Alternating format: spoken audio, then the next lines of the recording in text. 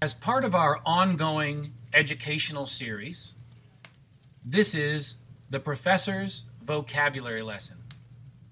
Lesson 3, Congeners.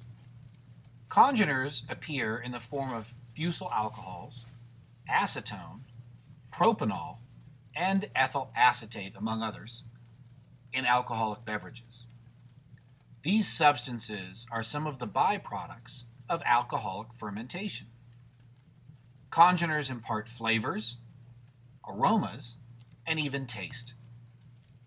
Although congeners serve as a great sensory separator for various products, they are also considered toxic. Normally, congeners are most prevalent in darker spirits, like bourbon, brandy, rum, and scotch.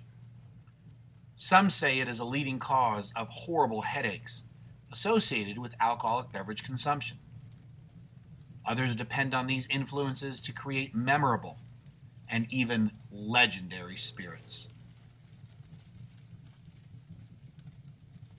Thank you for listening to the Professor's Vocabulary Lesson.